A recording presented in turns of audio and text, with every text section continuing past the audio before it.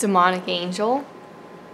Today's video is just another tarot card. I'm using the Rider-Waite deck, and even though people kind of ask me about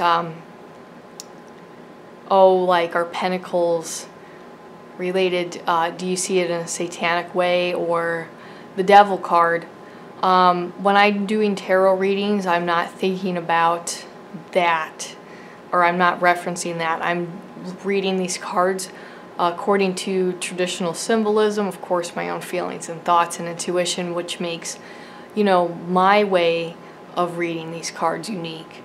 But it's just that you know, that this is a traditional meaning. There's Christian, Buddhist, pagan symbolism, Jewish symbolism in the tarot, and I'm looking at it in that way traditionally. So today is Two of Pentacles. I thought I had done this one, and then I looked through and I figured out that I hadn't. So two is, you know, kind of representing our unions. Two of Cups, the Two of Swords with the, you know, the woman with the blindfold. This is a neat card because there's just so many different things that can come to mind. Like, some cards are kind of direct. Like, there's really just this certain way that you know, you can be looking at that and interpreting it.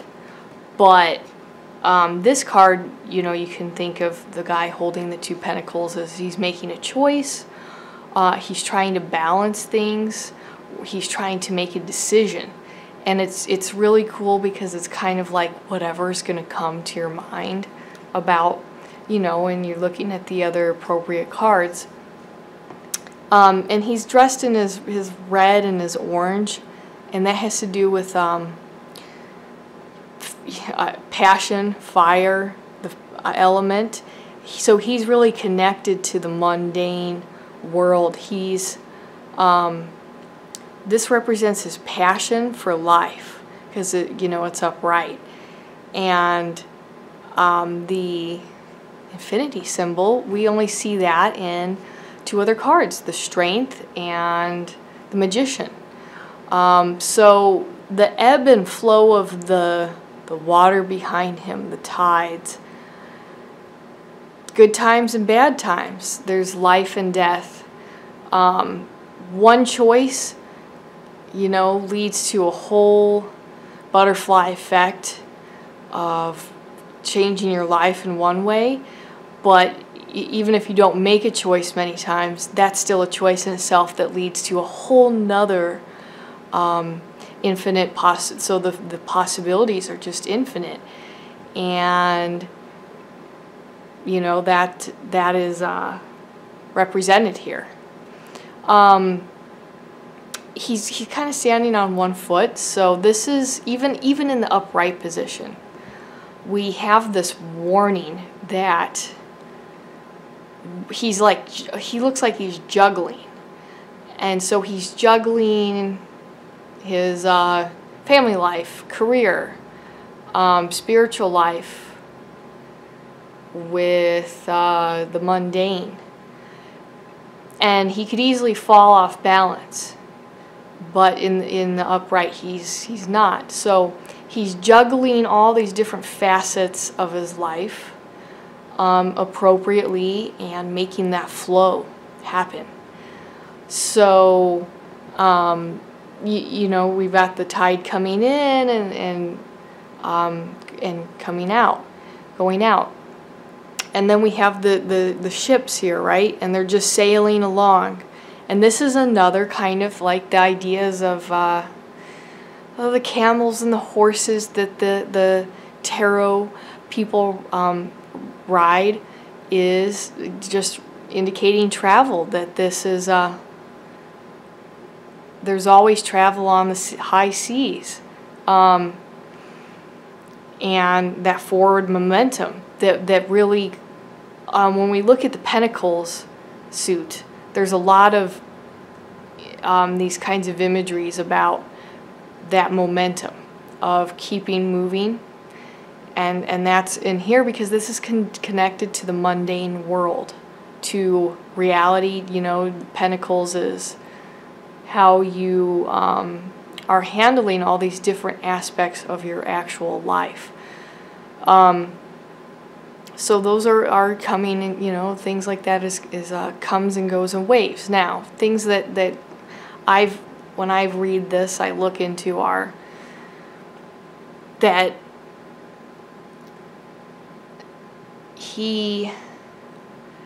so that saying, when it rains, it pours. So when it's bad and it's tough, you get sick, and then your bills are due, and you fail a class, you get late to work, your car breaks down, and it all happens together at the same time. And you just feel frustrated. That's okay, because eventually the tide is going to pick up for you. Because that happens to all of us, those periods of time. And then it's like when things are going good, you find money on the ground, and then you get a raise, you go on a date, so everything goes well together. That's because things are cyclic. So this guy, to be truly balanced like he is, he understands that he'll be young for a while, but he contemplates things like getting old so that he can be balanced as things come along, because this is the ebb and flow of our daily lives. So he is kind of, I mean, he's like a young man. Let's say he's in his 30s, 40s.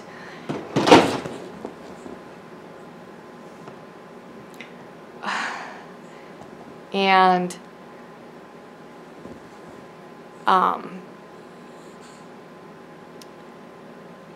this mundane kind of life is this guy at this age, right?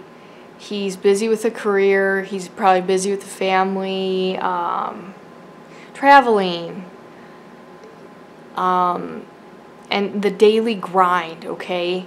So because this is the daily grind, he's not sitting there thinking and having, this time, like he's not the hermit, and he's also not partying with people or whatever. He's just in that, this is the daily grind. This is all these different aspects of normal life that he juggles. And a lot of times when we think about people in that kind of stage of their lives, they're young, and they have that kind of energy to balance all that. But that's the downside, is they don't have that time to sit, like downtime, to sit and think so much. We're talking about a typical person at this age. So things can just kind of, time can get away from them, right? Like they might miss out, let's say, on their kids' baseball games because they're too busy doing all these other things, juggling all these other things. Another way, thing to think about too is that, like if somebody's making a decision, should I stay, should I go? And they're balancing the pros and cons. So they haven't made that decision because they're trying to really feel and imagine what it would be like to live either possibility. And so that they're juggling that decision. This can also be like what I've seen before is people, let's say juggling a secret, like let's say depression, an addiction. And at that stage right now, or you've just got 3 different jobs, so you don't get much sleep. People haven't found out about your addiction, or the depression, the untreated depression is not a huge problem right now, but eventually it's going to be, because you can only balance something like that for so long. So it is that I'm kind of I'm keeping a secret. I am handling something that I hide from people, and eventually, you know, you're going to need help. The secret will be revealed. It's just going to be, it's going to have to come out into the light. So reversed, this is, he drops the balls. They're not balanced. This is just, and because we're here at the kind of the beginning of the suit still, we're still seeing an opportunity to change. So this is, hey, reassess your priorities. Like, if you do need help with some hidden issue, because you just feel like you're juggling it, listen to that inner voice that says, hey, just go get help. Because without juggling something that is too heavy to carry, your life is just going to be much better. So, you know, kind of stop, pause, and reassess. And, you know, perhaps think about, and maybe this person is querent, they need that time to go back and think, to kind of be alone, and reassess. You know, other things like, you know, let's say somebody's struggling with sexuality and they're balancing, hey, should I tell my family, should I not? It's just any of those kinds of things that, this reversed is this point though where it's getting too painful to be kept inside, and so it's going to manifest. No matter how you choose to deal with that, it's going to start to manifest externally, and you want to best control that by acknowledging it, and that's kind of how we as people integrate information and then have a sort of control over how it will manifest. Because if it's unacknowledged, if it's hidden, then it manifests in these sadder ways, harder ways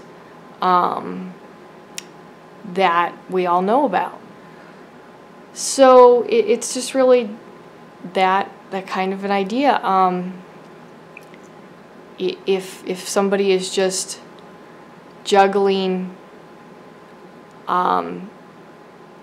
they've taken on too much work to do, and now they don't have time for themselves. They don't have any time to sit and play a video game, to really think, because we all kind of need, no matter what you do, you need 5 minutes to sit and think. You need time to go for a walk.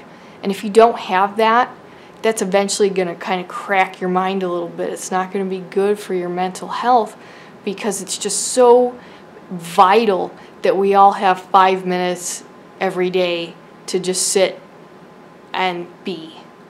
And without that, people lose their sense of time and space. And then that's kind of how people say, gosh, how did 10 years go by? Because they weren't living in that moment, taking that you know, him upright. He's living completely in this moment, and he's juggling all these things, but he knows this is this busy time in his life. And so because he kind of acknowledges that, and he can separate and, you know, put different resources and time to each thing appropriately. This is just, I'm overwhelmed. Time passes by, time slips through your hands when you're not paying attention to your own self. And so, you know, that really is kind of some of the meanings here. And this is a great card. Like I said, it can be two choices, hiding an aspect of oneself, balancing the spiritual and the physical, balancing work life and home life, balancing logic and emotion. So, you know, you just kind of go with what you feel makes most sense in that kind of scenario. Sorry for the noise in the background earlier. Something just fell behind me. And that's all that was. And then my dog, he got a little scared, so I end up comforting him probably more than he makes me feel safe, but that's what little dogs are for, right? I'll see you guys later.